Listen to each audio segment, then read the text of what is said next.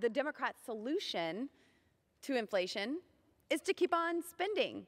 I just wanted to educate our distinguished colleagues that Democrat is the noun. When you use it as an adjective, you say the Democratic member, or the Democratic solution, or the Democratic plan. And so I assume it's a good faith grammatical error the first few times.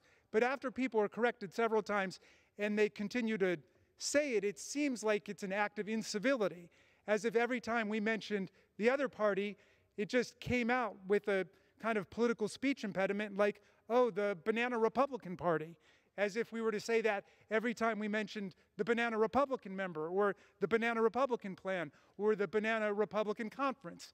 But we wouldn't do that. So out of pure political courtesy, when it's an adjective, refer to the Democratic Congresswoman or the Democratic member.